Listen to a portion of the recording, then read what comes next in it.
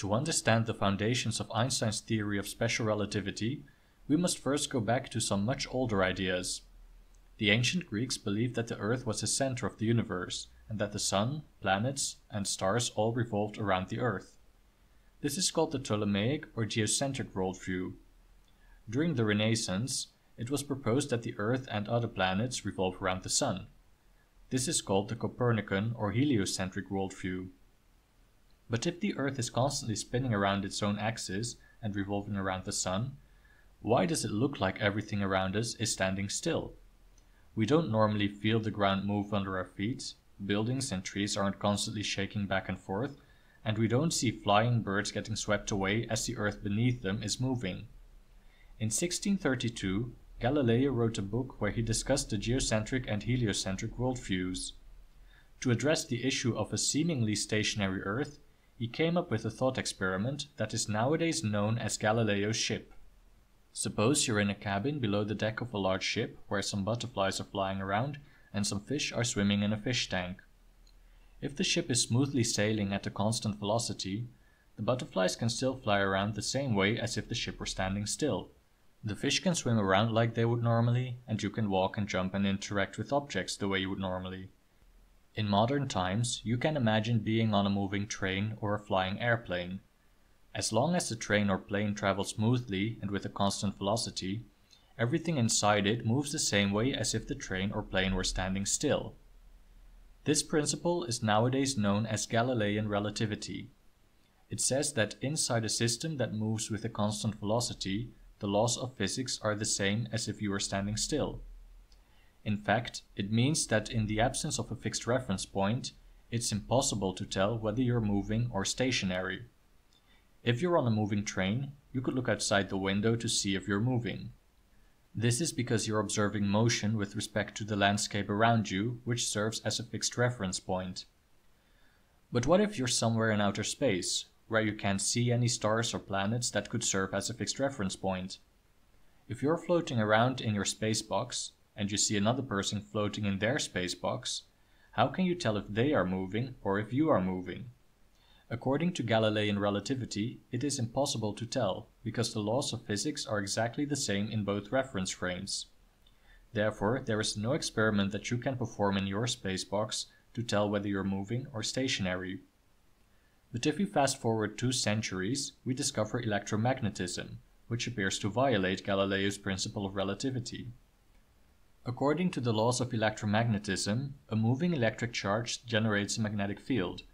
This can be verified experimentally by having a current go through a wire and having the wire loop back to where it came from. The magnetic fields generated by the wire then generate a force which causes the 2 parts of the wire to repel each other.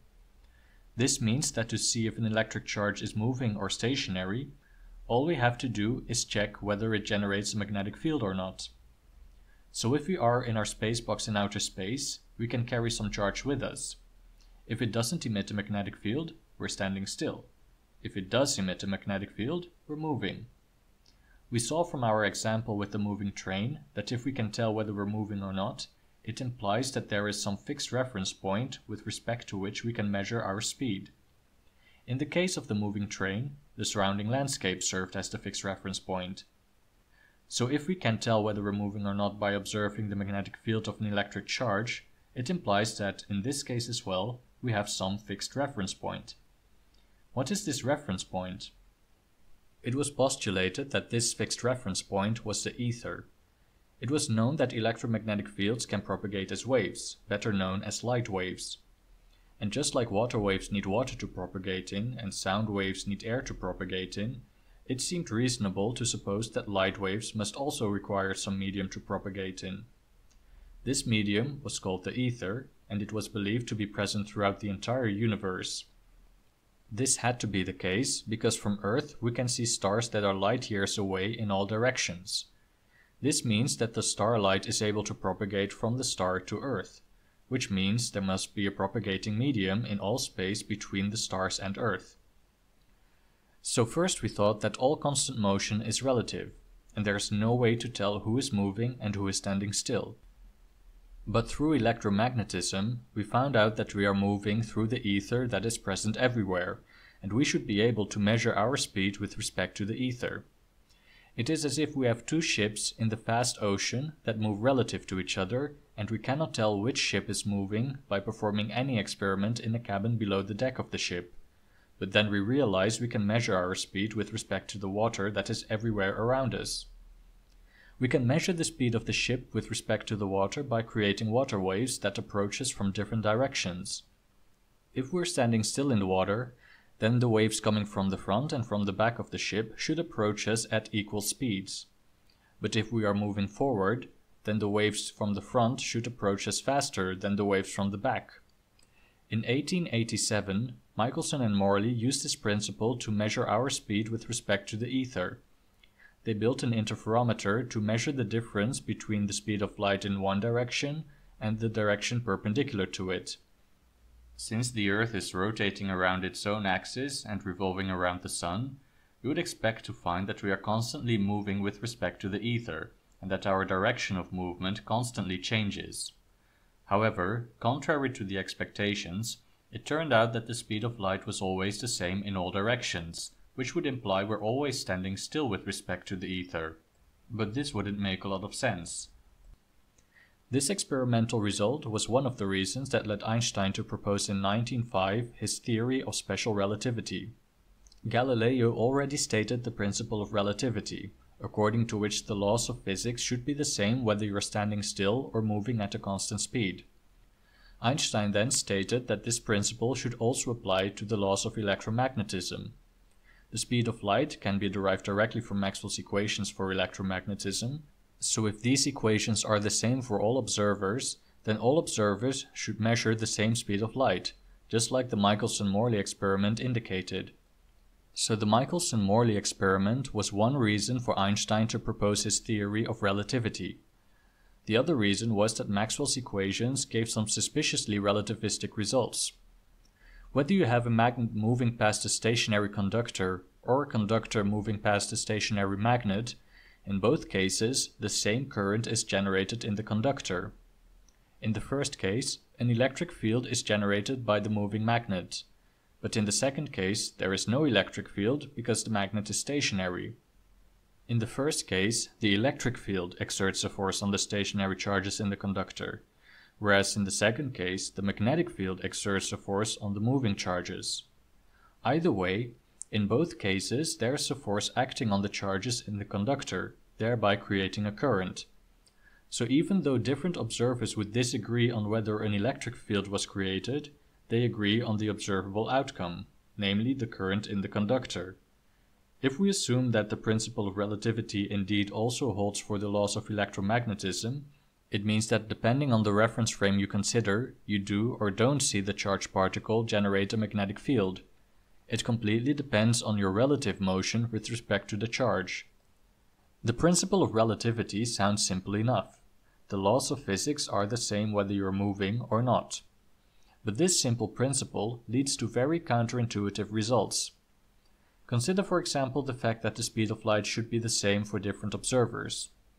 If you have an observer that is stationary and somebody moves towards them at 1 meter per second, then the stationary observer sees the other person approach at 1 meter per second. If the observer also moves at 1 meter per second, then we, as an outside observer, see the two people approach each other at 1 + 1 meters per second. If we move to the reference frame of the moving observer, the second person is moving towards them at 2 meters per second. We can consider the same situation, except the second person is now a pulse of light. A stationary person sees the pulse approach at the speed of light, namely 300 million meters per second. If the person moves towards the light source, an outside observer sees the distance between the person and the light pulse decrease by 300,000,001 meters per second. If we now move to the reference frame of the moving person, we would still expect to see the light pulse approach the person at 300,000,001 meters per second. After all, we're still describing the same situation, just in a different reference frame. However, according to Einstein's relativity, this is not the case. We've suggested that in the moving reference frame, light moves at 300,000,001 meters per second, whereas in the stationary reference frame, light is traveling at 300 million meters per second. But according to special relativity, the speed of light must be the same in all reference frames. What that means is that an outside stationary observer sees the distance between the person and the light pulse decrease by 300,000,001 meters per second. But the moving person sees the pulse approach at 300 million meters per second. But how can both be true at the same time? Apparently, 1 meter and 1 second mean different things in different reference frames. This statement is by no means intuitive. However, the experimental facts indicate that nevertheless it must be true. The reason that something so counterintuitive can still be true is because human intuition can only be expected to be accurate in ordinary everyday situations. In extraordinary situations, such as one where objects have speeds comparable to the speed of light, it is reasonable to expect that everyday intuition fails. Let's look in more detail at how we transform between reference frames according to Galilean relativity and how we transform between reference frames according to Einstein's relativity. To understand these transformations, it's helpful to visualize them in spacetime diagrams. Suppose we have two people, one standing still, one moving at 1 meter per second. If we introduce a grid with a time axis and a position axis, we can plot the trajectories of the two people. These trajectories are also called world lines. We see that the trajectory of a stationary person is parallel to the time axis. The trajectory of a person moving at a constant speed is a straight line with a slope that depends on its speed.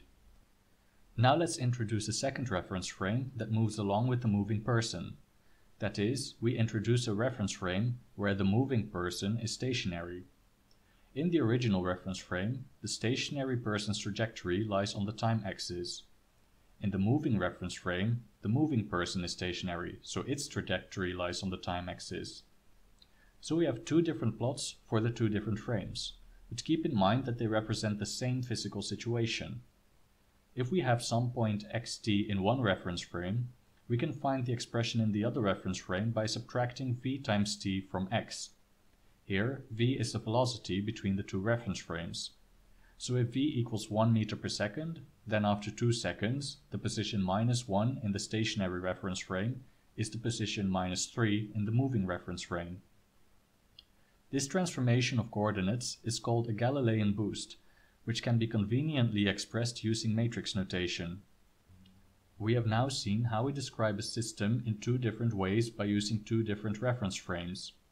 For each reference frame, we can draw a different spacetime diagram, and we have a formula that tells us how the two representations are related. But we can also plot the two different coordinate systems in a single figure. To understand how this can be done, recall that an object that moves along the time axis is stationary. So if we move to a reference frame where an object moving at 1 meter per second appears stationary, then the time axis of that reference frame must lie along the world line of an object moving at 1 meter per second. If we consider a certain point in spacetime, we can read off its coordinates in both reference frames.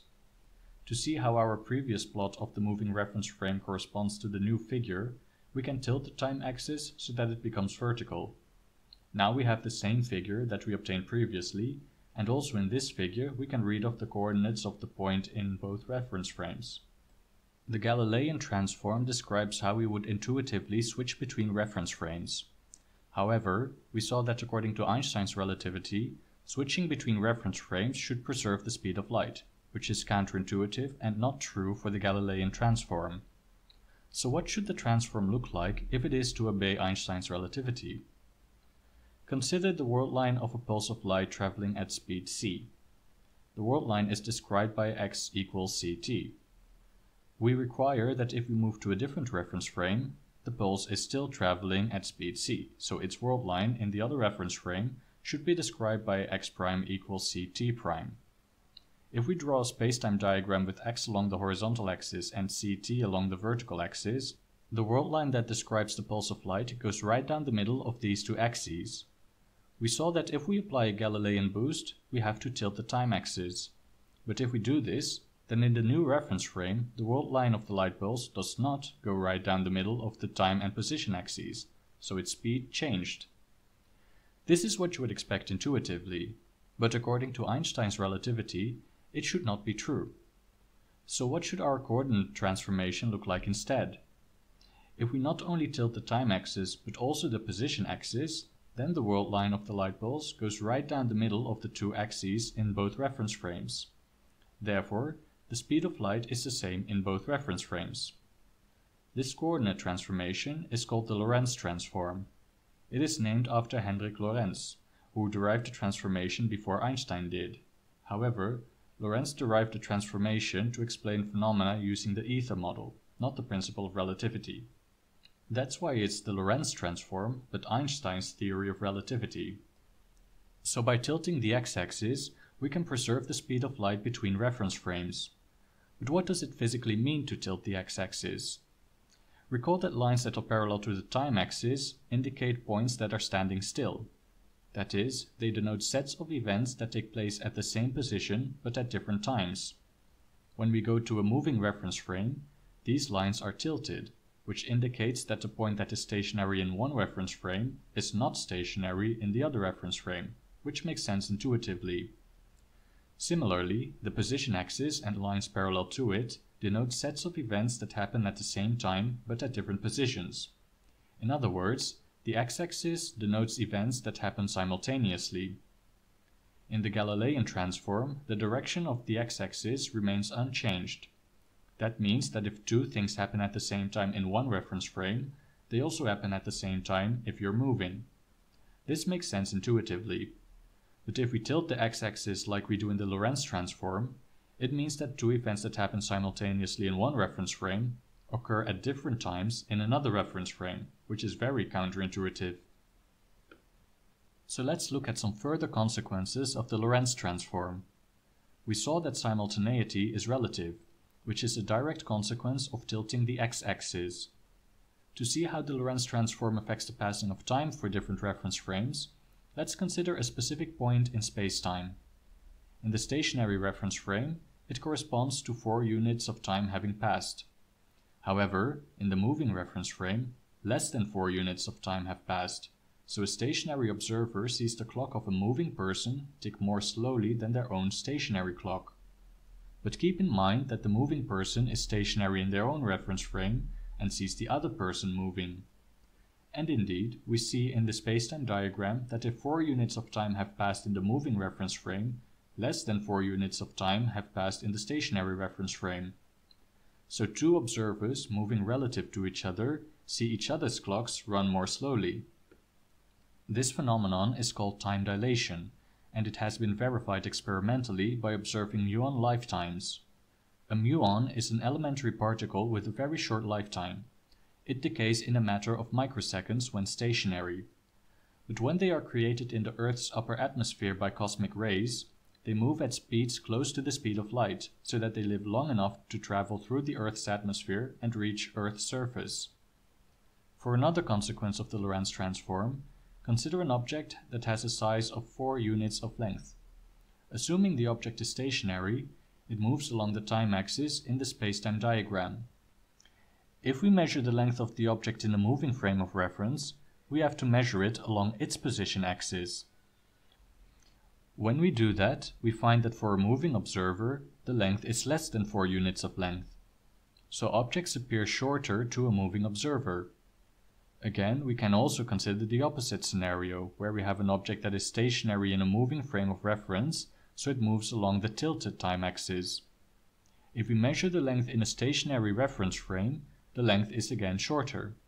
So observers moving relative to each other see each other's lengths shortened. This phenomenon is called Lorentz contraction.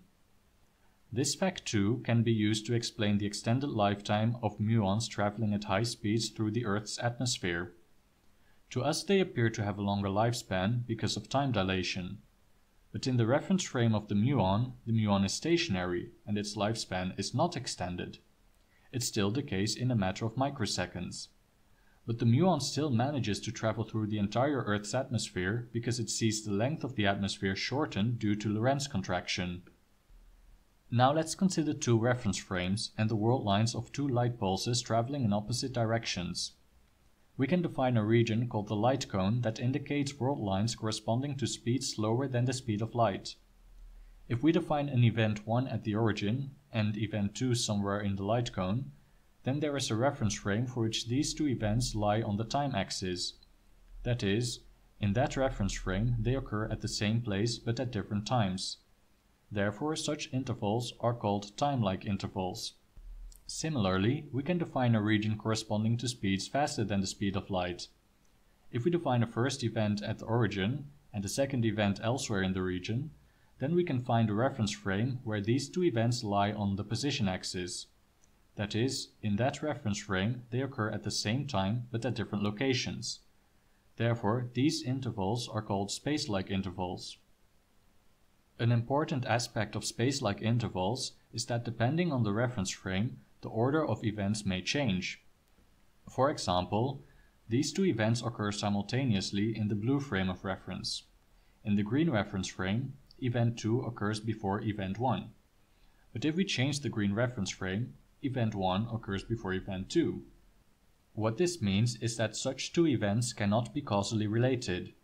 That is, event 1 cannot cause event 2 to happen, because it would mean that in another reference frame, the effect would happen before the cause. Therefore, information cannot travel between points separated by space-like intervals, which means that information cannot travel faster than light. So to summarize, we've seen that as a consequence of the Lorentz transform, simultaneity is relative, time is dilated between reference frames, lengths are contracted, we can define time-like and space-like intervals, and information cannot travel faster than light. Now let's look at how we can describe the Lorentz transform mathematically. Consider a coordinate system to which either a Galilean or a Lorentz transform is applied.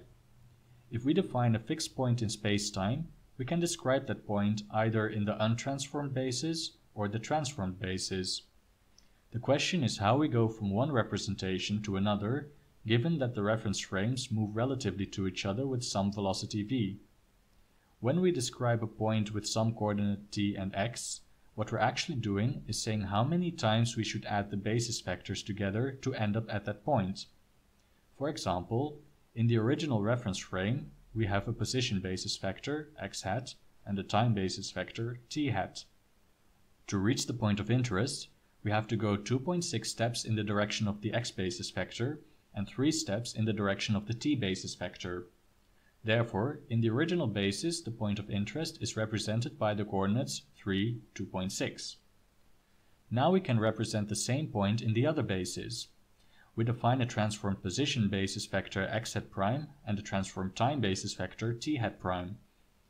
To end up at the point of interest, we have to take 3 steps in the direction of the time basis vector and 2 steps in the direction of the position basis vector. So in the transformed coordinate system, the same point of interest is represented by the coordinates 3, 2. To find out how the representations in different coordinate systems are related, we first need to find out how the basis vectors are related. Let's first express the transformed time basis vector in terms of the original basis vectors. We know that the direction of the time basis vector corresponds to the world line of an object moving with velocity v. So for each unit of time that passes, the position changes by v.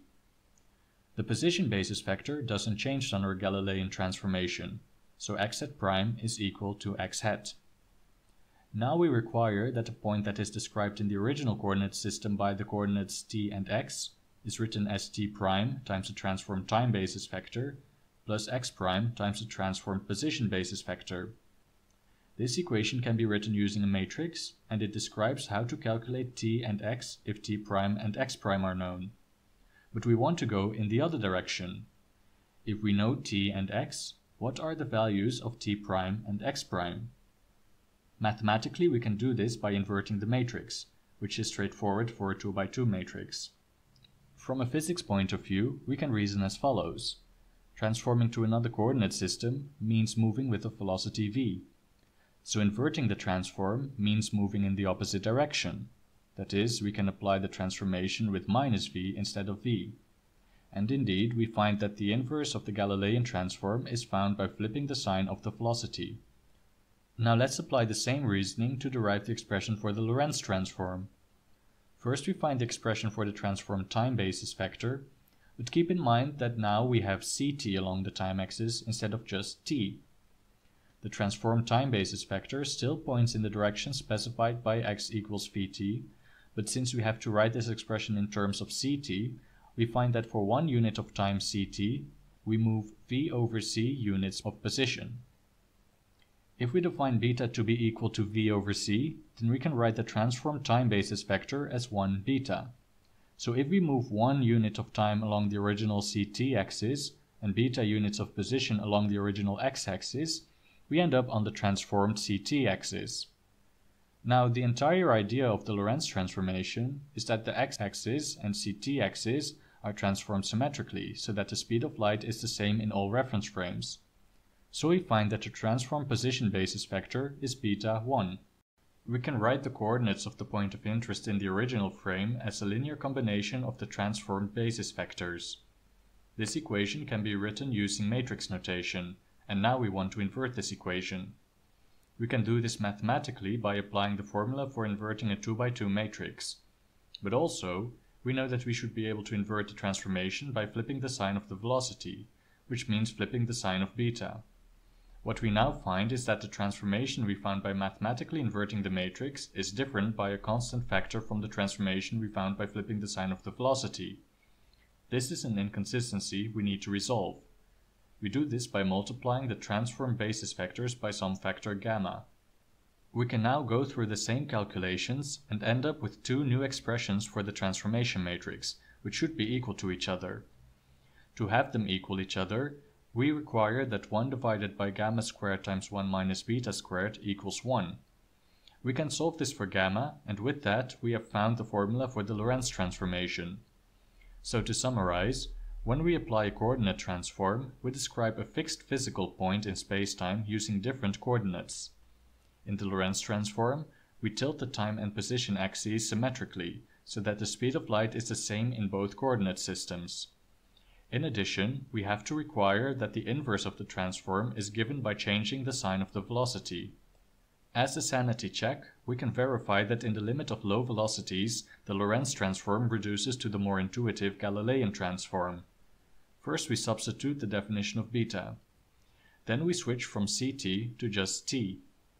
If we assume that the velocity v is much smaller than the speed of light, then gamma will go to 1 and v over c squared will go to 0.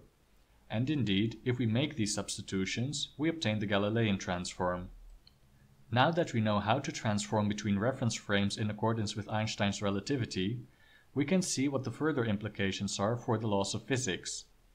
When Galileo said that the laws of physics are the same in all reference frames, what laws was he talking about?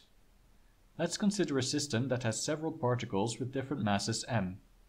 Each particle moves with its own velocity v. As these particles move around, they bump into each other, which causes them to change velocity, or maybe even exchange some mass. One law of physics is the conservation of mass as the system evolves over time. The total sum of all the masses before some collisions is the same as the sum of all masses after the collisions. Galileo's principle of relativity says that this law is valid in all inertial reference frames. So if we move to a different reference frame and see the system move with some velocity v both before and after the collisions, we can check the sum of all masses before and after and verify that they're the same. This makes sense because changing the velocity of a particle shouldn't change its mass. Another such conservation law is the conservation of momentum. If we sum the momenta of all particles before some collisions and after some collisions, we end up finding the same value. Let's see whether this law is also valid in another reference frame. So let's start with the assumption that conservation of mass and conservation of momentum hold in one frame of reference. Given this assumption, can we demonstrate the validity of the conservation laws in another frame of reference? Conservation of mass holds in the new reference frame because mass doesn't change when switching the reference frame. Conservation of momentum can be rewritten by separating the terms of the summation. The sums of the masses cancel out due to the mass conservation law. We end up with the momentum conservation law in the original reference frame, which was true by assumption. Therefore, we demonstrated that if mass and momentum conservation hold in one frame of reference, they also hold in any other frame of reference. But we derive this result by assuming that one transforms between reference frames by applying a Galilean transform. We have already seen, however, that according to Einstein's relativity, this is only approximately valid, and switching between reference frames is more accurately described using Lorentz transforms. So then the question is, are the laws of momentum and mass conservation still valid after applying a Lorentz transform? To see whether or not this is true, we must first find out how velocities transform under Lorentz transform. In a Galilean transform, the new velocity is found simply by subtracting the velocity of the new reference frame. But what do we do in the case of a Lorentz transform? Recall how the Lorentz transform symmetrically transforms time and position. The velocity is defined as the derivative of position with respect to time, and if we substitute the expressions for the transform position and time, we can cancel out the gamma from the numerator and denominator and divide both by dt. We can call dx dt v, and we can substitute the expression for beta. We have now found how the velocity is transformed under Lorentz transform. We can perform a few sanity checks to verify that this expression is indeed correct. If we assume the original velocity equals the speed of light, then the velocity changes if we apply a Galilean transform, which according to Einstein's relativity is incorrect. Under Lorentz transform, however, we find that the speed of light remains unchanged, as Einstein's relativity required. Furthermore, we can verify that if all velocities are much lower than the speed of light, the Lorentz transform can be approximated as the Galilean transform, which is what we would expect. Now that we know how velocities transform under Lorentz transform, we can return to the original question. If mass and momentum conservation hold in one frame of reference, are they valid in another frame of reference? The answer is no. This brings us to the next question. How do we find conservation laws that do hold in different reference frames related by Lorentz transform? To find new conservation laws that are in accordance with Einstein's relativity, we require that the laws satisfy the following 2 points. Firstly, they should be valid after Lorentz transform. Secondly, in the low speed limit, the conservation laws should reduce to the familiar old mass and momentum conservation laws. How do we find laws that satisfy these 2 requirements? We already know that the Lorentz transform reduces to the Galilean transform in the low speed limit. So if the original conservation laws are invariant on the Galilean transform and we manage to write those laws in terms of Galilean boosts, then it is reasonable to suppose that if we substitute the Galilean boost with Lorentz boosts, we find laws that are invariant on the Lorentz transform. And because the Lorentz boosts reduce to Galilean boosts in the low speed limit, we find laws that satisfy all the requirements. So let's write the mass and momentum conservation laws in terms of Galilean boosts. To do this, we must realize that a particle moving at a constant speed is the same as a stationary particle seen from a moving reference frame. To describe a moving particle, we need to assign to each time t a starting position x plus v times t. A stationary particle has for all times t a fixed position x. To make a particle move, we apply a Galilean boost with a certain speed v. We can denote the Galilean transform as g. If we take the time derivative, we get the vector 1v, which is the same vector that is used to describe the mass and momentum conservation laws. In other words, the vector 1v is given by the Galilean transform g applied to the vector 1, 0. We now have found how to describe the mass and momentum conservation laws in terms of Galilean boosts. If we change reference frame, we multiply both sides with another Galilean transform. The principle of relativity requires that after changing the reference frame, the conservation law should still have the same form. We can verify this by calculating the product of the 2 Galilean transforms and find that the result is another Galilean transform.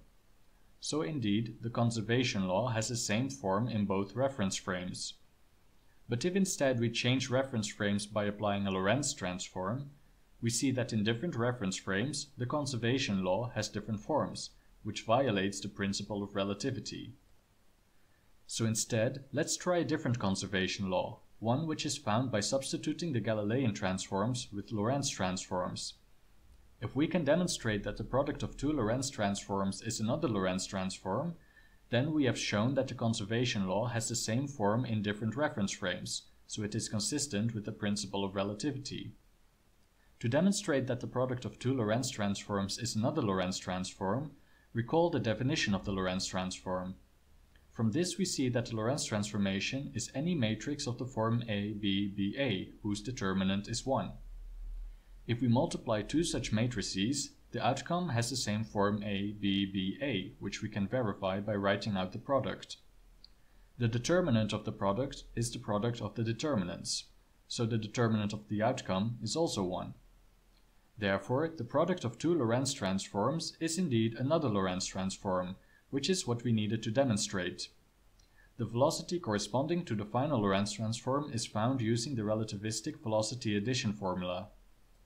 So now that we have demonstrated that the product of two Lorentz transforms is another Lorentz transform, we have demonstrated that the conservation law has the same form in different reference frames related by Lorentz transform, which makes the conservation law consistent with Einstein's relativity. And because we know that in the low speed limit the Lorentz transform reduces to a Galilean transform, we know that in the low speed limit the conservation laws reduce to the familiar mass and momentum conservation laws, as they should. So let's have a look at what conservation laws we have constructed. Whereas in Galilean relativity we apply the Galilean transform to the vector 1, 0 to find the mass and momentum as the conserved quantities, when we use the Lorentz transform, we find that the conserved quantities have additional factors of gamma and gamma over c. Since the speed of light c is a constant that is the same in all reference frames, we can multiply the conserved quantities by c to find quantities that are also conserved in all reference frames. So let's look at the relativistically conserved quantities. How can we interpret them? Let's look at the first entry by writing it out using the definition of gamma. To relate this quantity to something that we may already be familiar with from non-relativistic Newtonian physics, we consider the low speed limit. This allows us to Taylor expand gamma to first order in terms of beta squared. If we substitute the definition of beta and multiply both sides with c, we find that small non-zero speeds create a term that is equal to the kinetic energy that we know from Newtonian physics. This means we can interpret the first term as the amount of energy an object has even when it isn't moving. It implies that mass and energy are in fact equivalent. The experimental evidence for mass-energy equivalence can be found in nuclear reactions. When two nuclei react, the total mass decreases, which is called the mass defect. At the same time, energy is released, and the relation between the missing mass and the released energy follows the formula E equals mc squared. Another phenomenon that illustrates the mass-energy equivalence is pair production or annihilation. If a photon, which is massless, has enough energy, it can generate a pair of particles with mass, for example an electron and a positron. If an electron and positron meet and annihilate each other, they release an amount of energy that is equivalent to their total mass. So the first entry of our vector of conserved quantities can be interpreted as the energy divided by c, where the total energy is due to both mass and motion. The second term is the relativistic momentum, which differs from the Newtonian momentum by a factor gamma. In earlier interpretations of Einstein's relativity, one typically spoke of the relativistic mass. According to Einstein's relativity, relativistic mass is conserved, and momentum that is defined using the relativistic mass is conserved. For higher velocity, the relativistic mass increases, so as an object approaches the speed of light, it becomes increasingly more difficult to accelerate it, so that it cannot be made to move faster than light. However, more recently it was decided that the concept of relativistic mass should be abandoned. Nowadays it is generally agreed that an object only has one mass, which is the same in all reference frames, and the terminology such as rest mass and relativistic mass have become obsolete. Instead, the concept of proper time is used to interpret relativistic momentum. The proper time tau is defined as the time in the reference frame of the particle. Therefore, it doesn't change when switching reference frames, as opposed to the regular time t, which does change between reference frames. The relativistic momentum is found by taking the derivative of position with respect to proper time.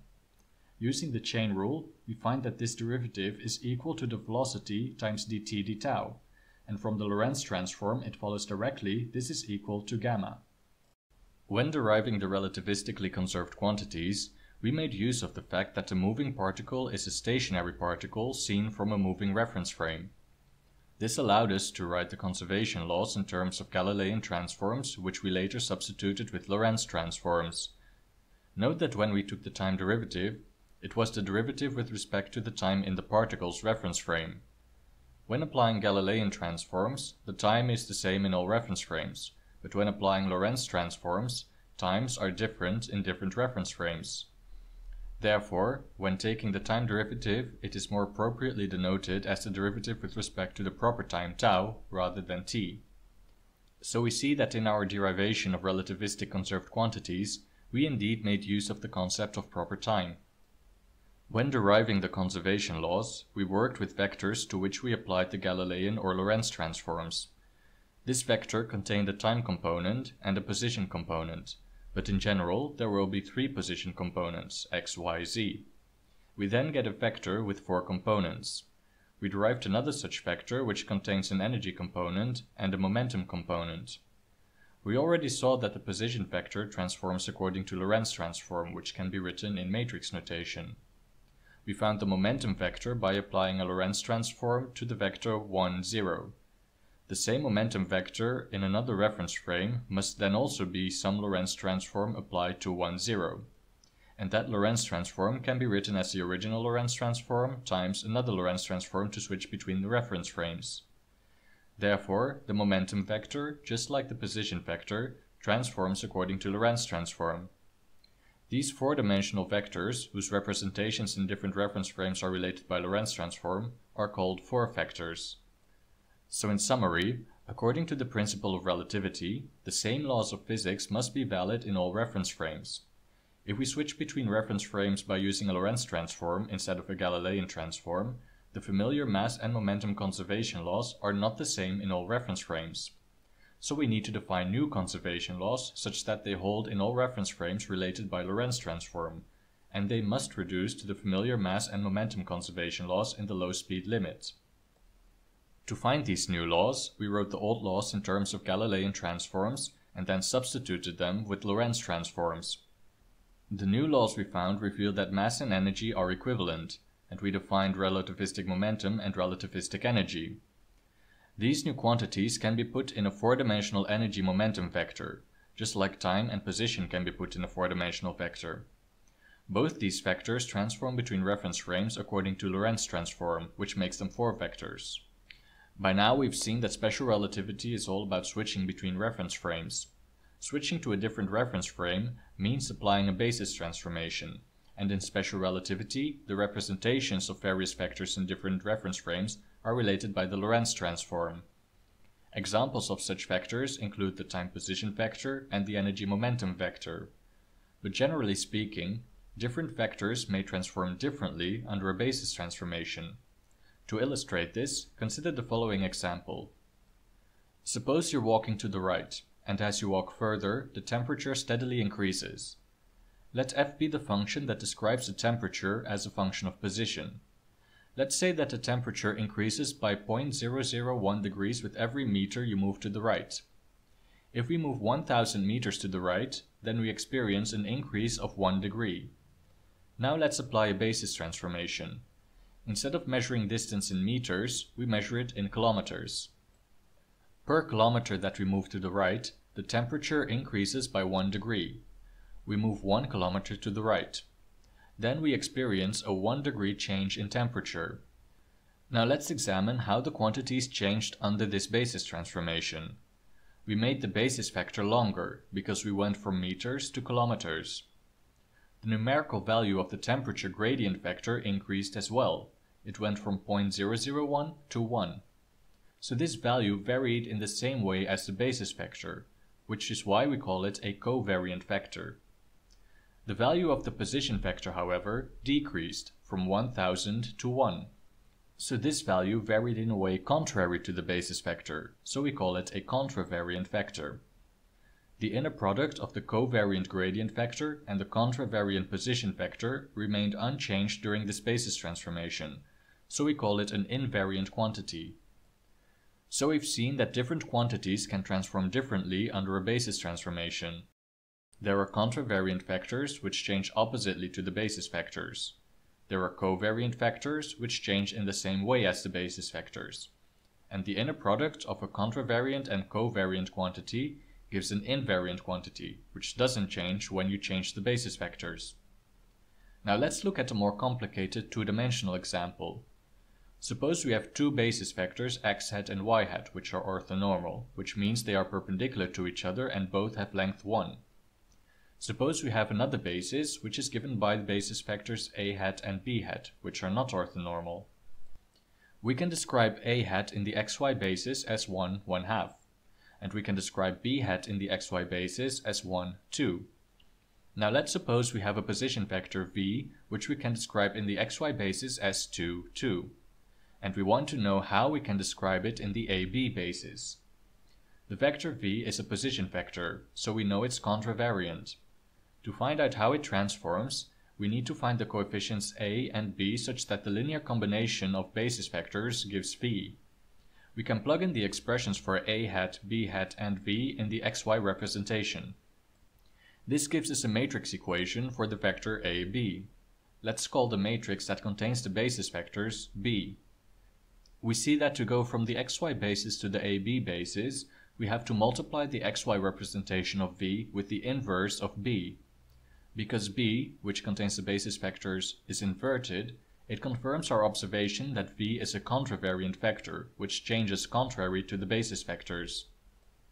Now let's look at the transformation of a covariant quantity, such as the gradient of some function f.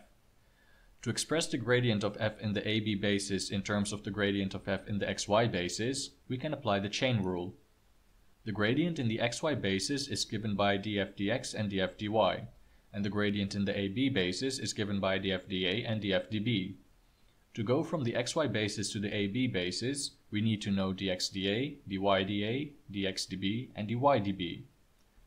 We can put all these quantities in a matrix equation.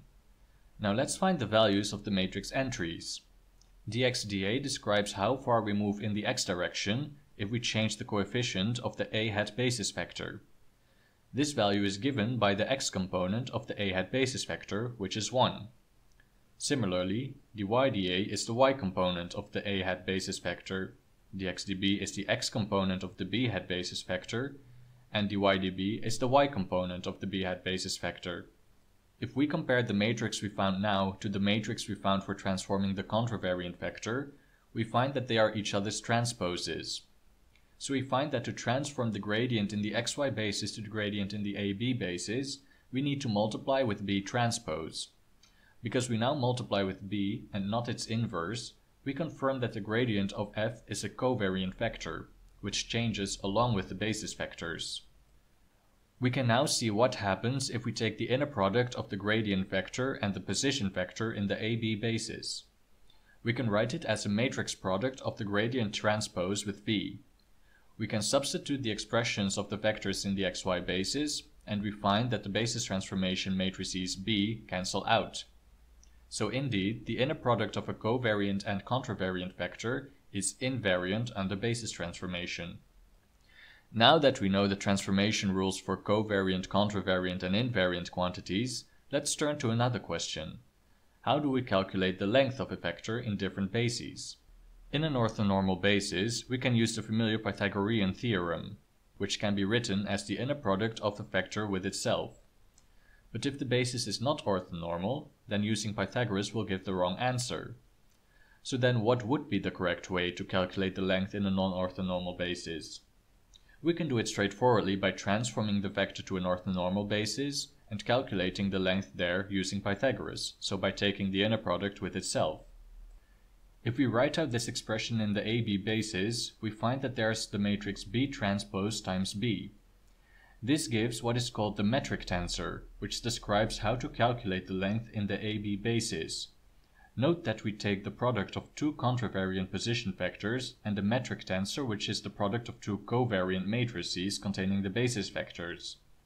The product of two contravariant and two covariant quantities results in an invariant squared length.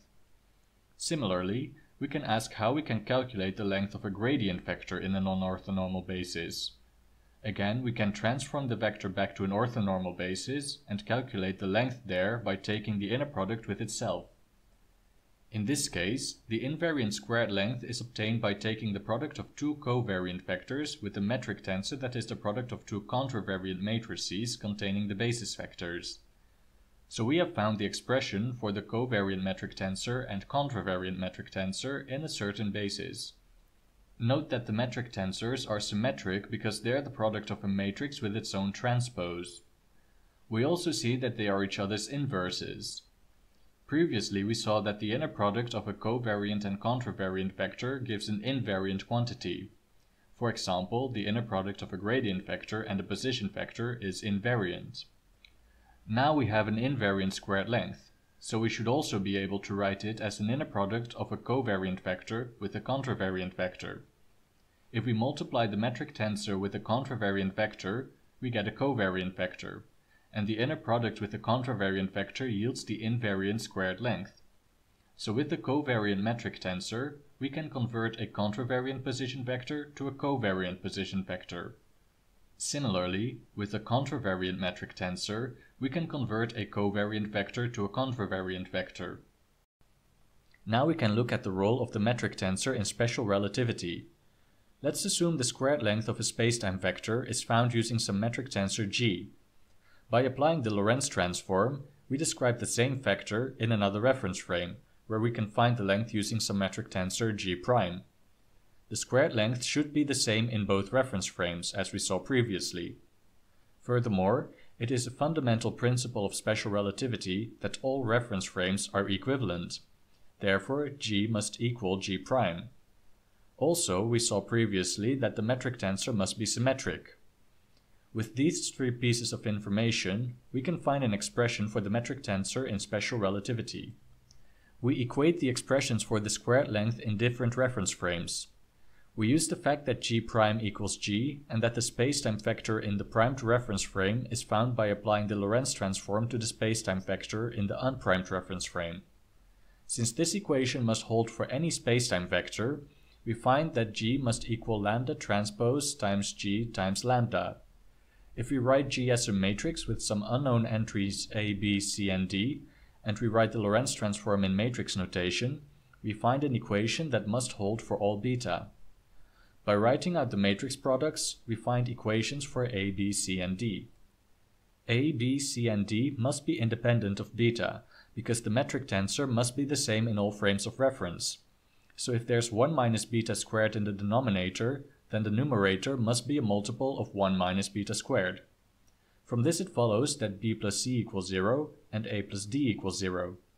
Therefore, the metric tensor must be of the form a, b minus a. And because the metric tensor must be symmetric, b must equal 0. A can be anything, but for simplicity we choose a equals 1, which results in a tensor with 1 and minus 1 on the diagonal. There also exists another convention where the 1 and minus 1 are interchanged. If we now consider three spatial dimensions x, y, and z, we get the Minkowski metric tensor, which has on the diagonal 1 for the time component and minus 1 for the spatial components.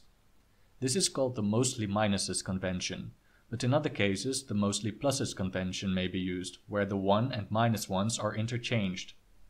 If we write out the matrix products, we find that the squared length equals ct squared minus x squared plus y squared plus z squared. This expression is called the spacetime interval, and it has the same value in all reference frames for a fixed spacetime vector. Similarly, we can find the invariant squared length of the energy momentum vector, which is equal to E over c squared minus p squared, where E and p denote the relativistic energy and momentum. In the rest frame, the velocity equals 0, so the squared length of the energy momentum vector equals m squared c squared, and because the squared length is invariant, this must be the length in all reference frames. We can rewrite this expression to find that E squared equals m squared c to the fourth plus p squared c squared. This relation can be used to argue that for a massless particle, such as a photon, the energy must equal its momentum times the speed of light. Now that we have introduced different types of quantities that change differently when changing reference frames, it would be convenient to have a notation that clearly distinguishes such quantities. A contravariant vector is denoted using a superscript. The different values that the superscript can take correspond to the different components of the vector.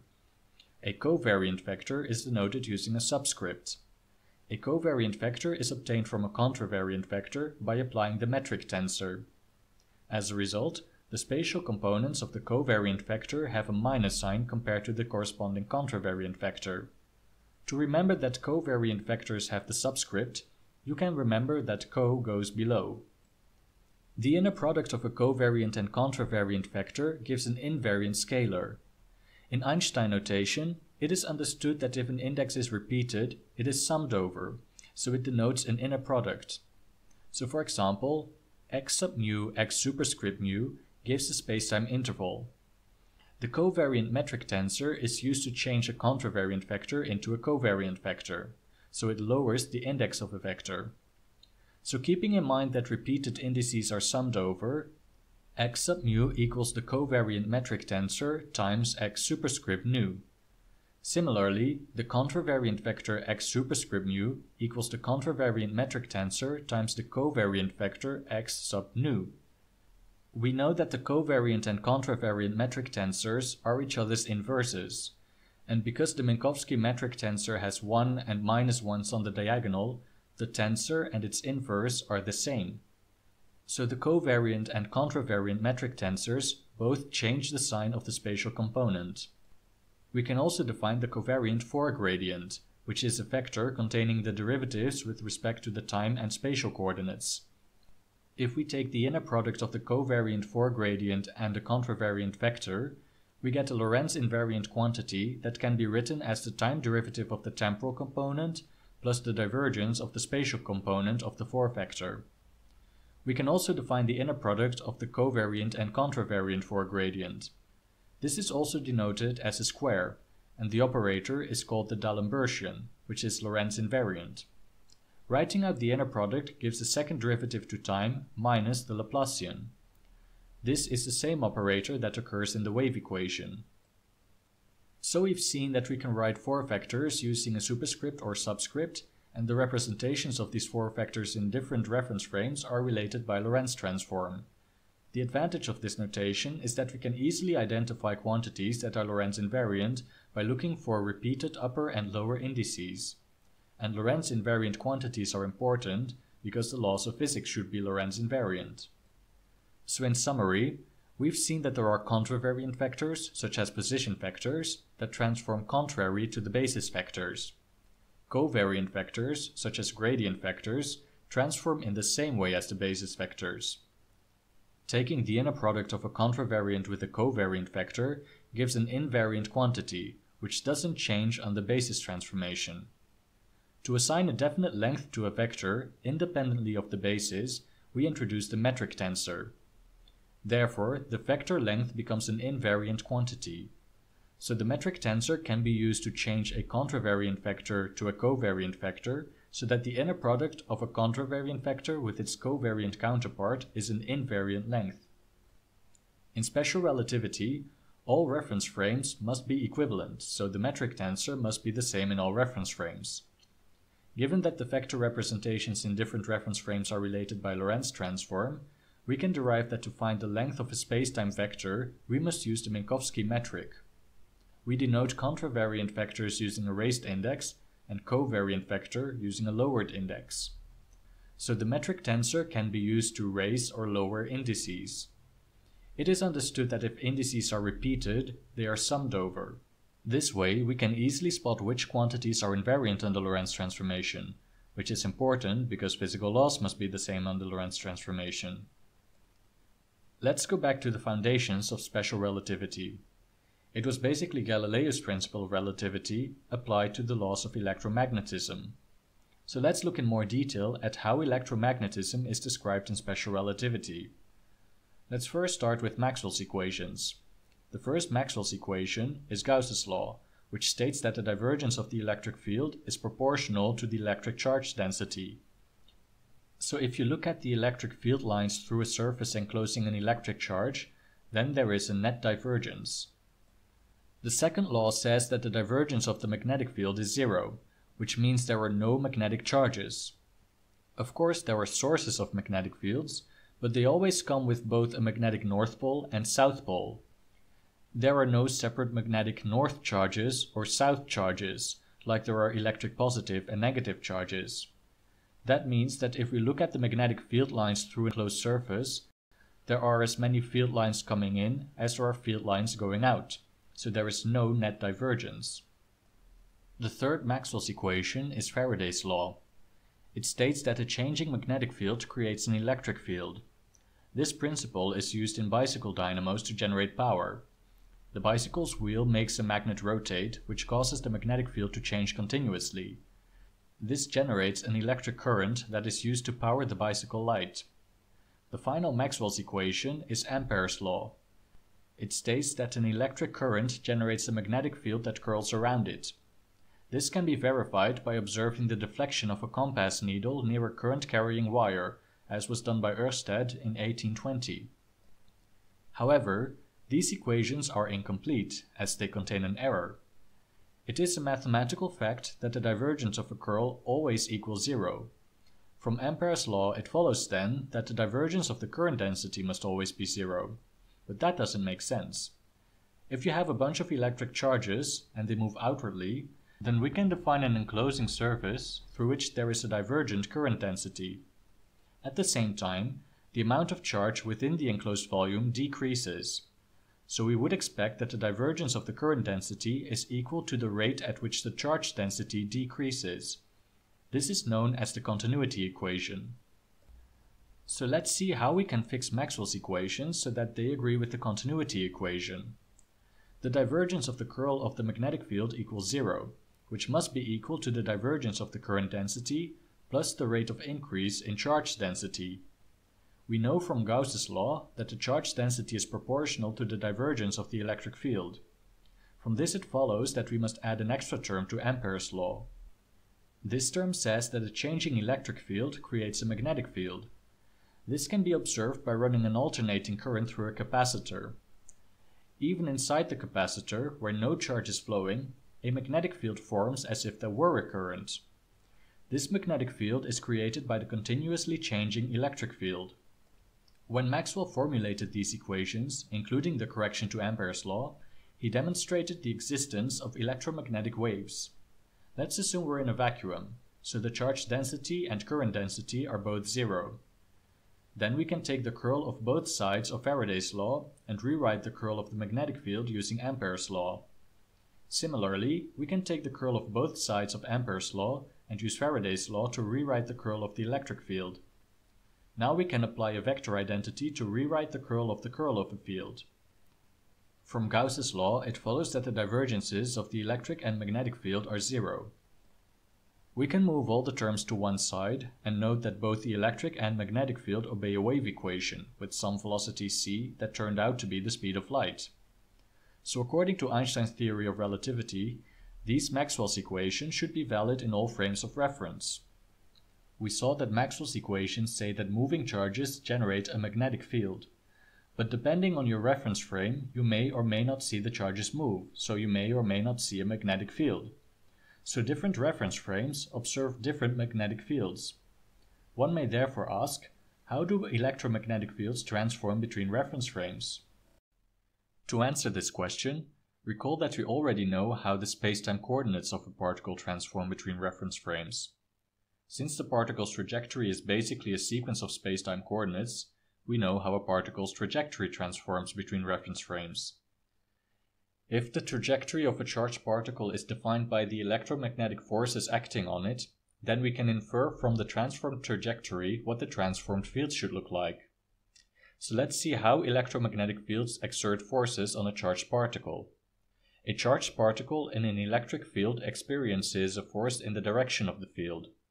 So if you apply a voltage between two plates so that an electric field is created, then a charged particle is accelerated from one plate to another. If there is a particle moving in a magnetic field, then the magnetic field applies a force that is perpendicular to the particle's velocity.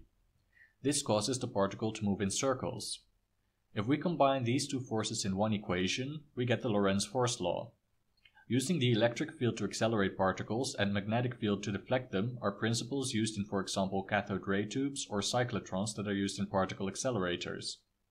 We can write the Lorentz force law in matrix notation. we can write the force as the time derivative of momentum and velocity as the time derivative of position. Note that on the right hand side we find the position form-factor if we multiply the first component with the speed of light c. On the left hand side we only have the momentum component of the momentum form-factor, but the energy component is missing. So let's find the missing energy component of the form-factor. A particle that is accelerated by a force has its kinetic energy increased by the force times the distance traveled along the direction of the force. If we substitute the expression for the electromagnetic force, we find that the magnetic force does not increase the kinetic energy, because the magnetic force is always perpendicular to the velocity. Only the electric force increases the kinetic energy.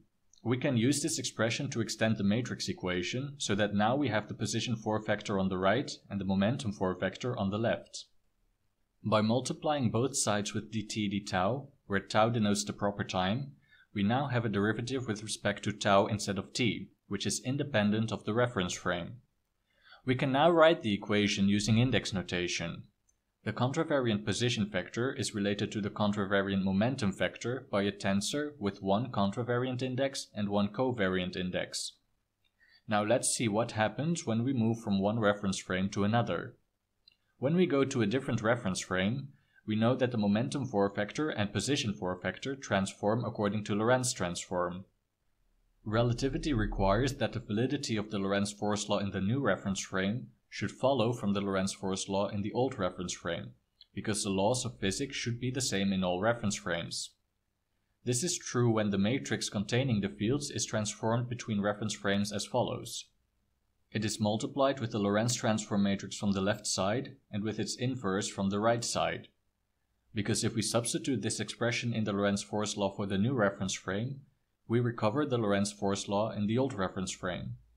So given this transformation rule, the validity of the force law in one reference frame implies its validity in the other reference frame, as relativity requires.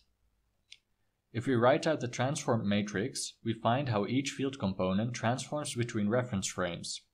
We see that indeed, if in one frame of reference there is no magnetic field, an electric field can create a magnetic field. More generally, we see that the electric and magnetic fields transform together as one quantity that is called the electromagnetic field tensor. The electromagnetic field tensor that we found by writing the Lorentz force law in matrix notation seems to display some symmetry, but it's not quite completely symmetric. To make the tensor fully antisymmetric, we can raise one of the indices using the metric tensor. Applying the metric tensor means we change the sign of the last three columns, and by doing so, the tensor is fully antisymmetric. Describing the electromagnetic field in this way is useful to understand how the fields transform between reference frames, but it seems to have lots of redundancy. The tensor contains 16 entries, but we're only describing 6 field components. One may wonder whether there's a more elegant way to describe the electromagnetic field. One way to describe electromagnetism is by using potentials instead of fields. To introduce the concept of potentials, let's first consider the case of electrostatics. That is, we assume the charge and current distributions don't change over time, so the fields don't change over time either, which means we can set the time derivatives of the fields equal to 0. The curl of the electric field is then 0, and it is a mathematical fact that the curl of a gradient is always 0 as well. It turns out that we can write the electric field as the gradient of a scalar function that is called the potential. However, as a matter of convention, the field is defined as the negative gradient of the potential. This way, the field points in the direction in which the potential decreases. So if we have a point charge that emits an electric field, which is described as a vector field, we can instead define a scalar function whose gradient indicates the field. The advantage of this approach is that we reduce the number of variables. Instead of working with 3 components of a vector, we now only have to work with a single scalar. Moreover, we can think of the potential function intuitively as a landscape. A charged particle will move along the electric field lines, so it moves along the slope of the potential function. This is similar to a ball rolling downhill in a hilly landscape. Note that we can add any arbitrary constant to the potential function and still obtain the same physical field. Now we can ask if we can similarly define a potential for the magnetic field. We know the divergence of the magnetic field is 0, and it is a mathematical fact that the divergence of a curl is 0. It turns out we can write the magnetic field as the curl of some vector potential. Because the curl of a gradient is zero, we can add any gradient of a function to the vector potential to obtain the same magnetic field. While the advantages for the electric potential were clear, it isn't quite as obvious what the benefits of a magnetic potential would be. It does not reduce the number of variables, since the potential is still a vector field just like the original magnetic field. And there is no intuitive landscape picture like there is in the case of the electric potential. So why should we bother with the magnetic vector potential? Richard Feynman once remarked that the magnetic vector potential is not just a mathematical construct, but in fact a physical quantity that is realer than the magnetic field. It turns out that if you want to describe a charged particle in an electromagnetic field quantum mechanically, one has to incorporate the electromagnetic potentials in the Schrödinger equation rather than the fields. Moreover, in the Aharonov-Bohm experiment, it was demonstrated that a quantum mechanical particle experienced electromagnetic influences in a region where the fields were zero, but the potentials were non-zero. These observations indicate that there is something significant about the electromagnetic potentials. Moreover, we will see that if we have charge and current distributions that change over time, then the potentials change over time in a straightforward manner, whereas the fields change in a way that is much less obvious. Also, we saw that if we switch between reference frames, the fields transform as an antisymmetric tensor that contains quite some redundant entries. The potentials, on the other hand, transform much more elegantly as a four-vector. So let's have a further look at electromagnetic potentials to better understand their benefits. We already saw how the potentials work in the electrostatic case, where the sources and fields don't change over time. Now let's look at the more general case of electrodynamics, where the sources and fields do vary in time. Gauss's law for magnetism is still the same, so our definition for the vector potential is also the same as in the electrostatic case. Faraday's law, however, now contains the time derivative of the magnetic field, which was absent in the electrostatic case. We can write the magnetic field in terms of the magnetic vector potential. Moving the terms to one side and taking the curl outside the brackets allows us to identify a function whose curl must be zero. Therefore, this function can be written as a gradient of a potential. From this it follows that the electric field is given by the negative gradient of the electric potential minus the time derivative of the magnetic potential. Just like in the electrostatic case, we can change the potential in such a way that they still give the same fields. This is called a gauge transformation. If we add the gradient of a function f to the magnetic potential, it still gives us the same magnetic field because the curl of a gradient vanishes. If we apply such a transformation to the magnetic potential, then the electric field is altered because the electric field depends on the time derivative of the magnetic potential. To make sure that the electric field doesn't change under the gauge transformation, we must subtract the time derivative of f from the electric potential.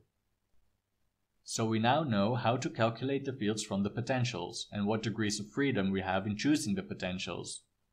Now let's write Maxwell's equations in terms of the potentials to see how the potentials behave.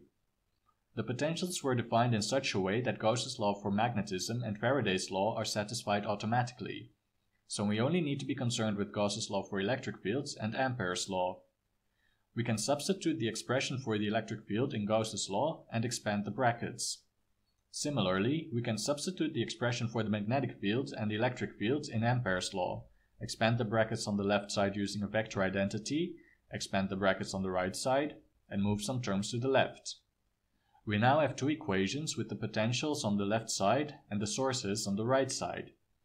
It is conventional to multiply both sides of the equations with a minus sign so that the source terms are negative.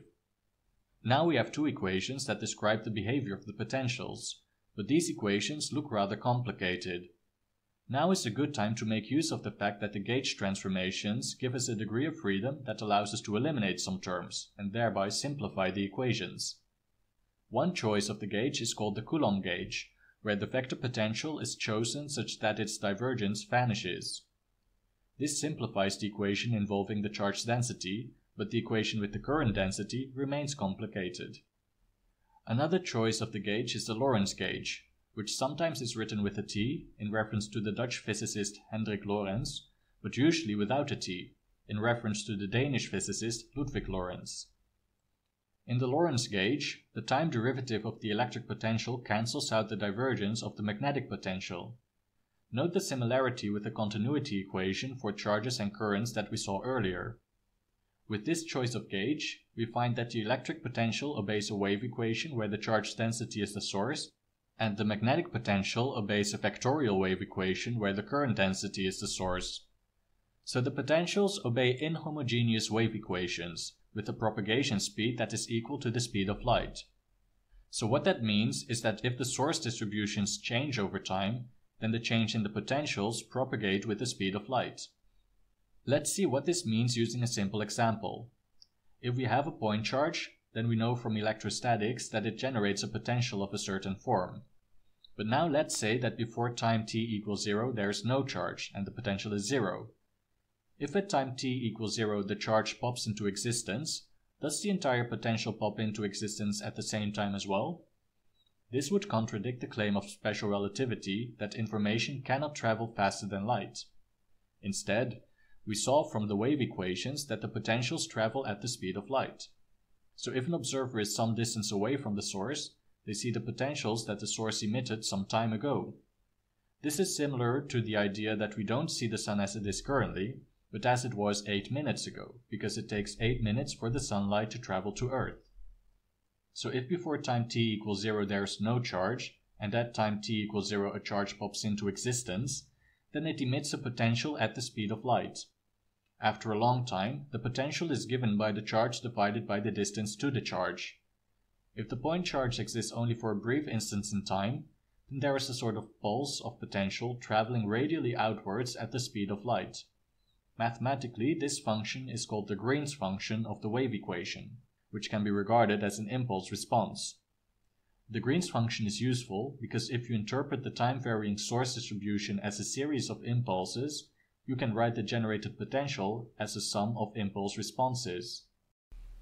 If the observer is some distance away from a certain point in the source distribution, they see the potential that the source emitted at the retarded time. We can sum all the retarded potentials emitted by all the points in the source distribution. This gives the total potential that is observed at a certain location r at a certain time t. So to summarize, if we have some source distribution that varies in time and we want to know the potential at a certain time and location, we look at what point sources there were at the retarded time. At that time, the source emitted information that traveled at the speed of light and now reaches the observer. The summation of the contributions from all point sources at their respective retarded times gives the total potential at the observation point. We can ask whether a similar straightforward relation holds for the fields. That is the field at a certain observation point found simply by looking at the source at the retarded time? The answer is no, and we can verify this by calculating the fields from the potentials that we just derived. If we compute the electric field from the electric and magnetic potentials, we find an expression that is much more complicated than the one for the potential, and it also involves the time derivatives of the sources. So we see that potentials are generated more straightforwardly than fields. This is one of the reasons to regard potentials as more fundamental than fields. Another reason is that potentials transform much more elegantly between different reference frames. We already saw how fields transform between reference frames, namely as an anti-symmetric 4x4 tensor. We know what this transformation looks like, so if we write it in terms of potentials, we can figure out what the transformation of potentials looks like. We can write the definition of the field tensor in a certain frame of reference in terms of potentials. Now let's introduce the potential vector and recall what the gradient for vector looks like. We can write each entry of the field tensor in terms of these vectors. Once we have done this for all entries, we find that we can write the field tensor in a very compact manner that also explicitly shows its antisymmetry. From this expression, we can infer how the potential vector transforms between reference frames. We already know how the fully contravariant field tensor transforms, namely by applying the Lorentz transform to both its indices. We can substitute the expression we found for the field tensor and expand the brackets. We know that if we apply the Lorentz transform to the gradient vector, it gives the gradient vector in the new reference frame. We also know from the definition of the field tensor that in the new reference frame, it can be written using the transformed gradient and the transformed potentials. Comparing the last two equations leads to the conclusion that applying the Lorentz transform to the potential vector gives the potential vector in the new reference frame. In other words, the potential vector is a 4-vector. So we've seen how potentials are generated more straightforwardly than fields, and now we also saw that potentials transform as a 4-vector, while the fields transform as an antisymmetric tensor. With the introduction of the potential 4-vector, we can now look at how we can rewrite Maxwell's equations more compactly using 4 vectors and Einstein notation. Let's first recall what we have already derived. We know that the continuity equation for charges and currents must hold, and we assume the potentials satisfy the Lorentz gauge, which has the same form as the continuity equation. Assuming the Lorentz gauge, the potentials satisfy inhomogeneous wave equations where the charge and current densities are the source terms. To rewrite these equations, recall the 4 gradient and the 4 potential. We can now write the Lorentz gauge more compactly using Einstein notation. Similarly, we can introduce a vector containing the sources to write the continuity equation more compactly. We can figure out that the source vector is a 4-vector, because the continuity equation must hold in all reference frames. We know the gradients transform according to Lorentz transform, so the source vector must transform according to Lorentz transform as well. In order to rewrite the wave equations, we must first divide both sides of the equation for the electric potential by c, because the 4 potential contains the electric potential divided by c. We can eliminate epsilon 0 by using the expression for c squared. Now both equations have on the left side the entries of the 4 potential, and on the right side they have μ0 times the entries of the 4 current. Recalling that the wave equation can be written more compactly using the D'Alembert operator, we can write Maxwell's equations using 4-vector notation. This notation emphasizes the fact that Maxwell's equations hold in all reference frames, just like Einstein's relativity postulates. This is because the D'Alembert operator is Lorentz invariant, and the 4 vectors on both sides both transform between reference frames according to Lorentz transform. So now we've seen several reasons for why the potentials may be considered more fundamental than the fields. Potentials are generated more straightforwardly than fields, they transform more elegantly between reference frames, and they allow for a much more compact description of Maxwell's equations, and in quantum mechanics it is found that the potentials, rather than the fields, interact with particles. But one thing remains odd. Recall that we can apply a gauge transformation to the potentials. This transformation can be written more compactly using 4-vector notation. The transformed potentials would still yield the same electric and magnetic fields, and so they would still make the same physical predictions. How can potentials be more fundamental than fields if they aren't even uniquely defined? Maybe there is also something fundamental about the gauge freedom that we have. This brings us to a brief comment on the importance of symmetries. Generally speaking, a symmetry is when something is the same after applying a transformation. For example, consider an equilateral triangle. The transformation we apply to it is a 60 degrees rotation. We now see that we end up with what we started with, so there is rotational symmetry. We can also apply another transformation, namely horizontally mirroring the triangle. Because the mirrored triangle is the same as the original triangle, there is mirror symmetry. The study of electromagnetism has revealed 2 types of symmetry. Firstly, the principle of relativity postulates that the laws of physics, including the laws of electromagnetism, must be the same in all inertial frames of reference. We derive that therefore the laws of physics must be invariant under Lorentz transformation, which is a form of symmetry. Secondly, we saw that we could apply gauge transformations to the electromagnetic potentials, which leave the observables unchanged, which is another form of symmetry. The first is a global symmetry, because a single transformation is applied to the entire system. The second is a local symmetry, because each point can be transformed independently. These 2 kinds of symmetry both play important yet somewhat different roles in physics. We saw in our discussion of special relativity how we can derive laws of physics by postulating a global symmetry. Moreover, Noether's theorem relates global symmetries to conserved quantities. For example, systems with translational symmetry conserve momentum, systems with rotational symmetry conserve angular momentum, and systems with time symmetry conserve energy. Local gauge symmetries, on the other hand, do not relate to conserved quantities. Local gauge symmetries are relevant because if we require that the local gauge symmetry should hold, it puts constraints on the form of physical laws.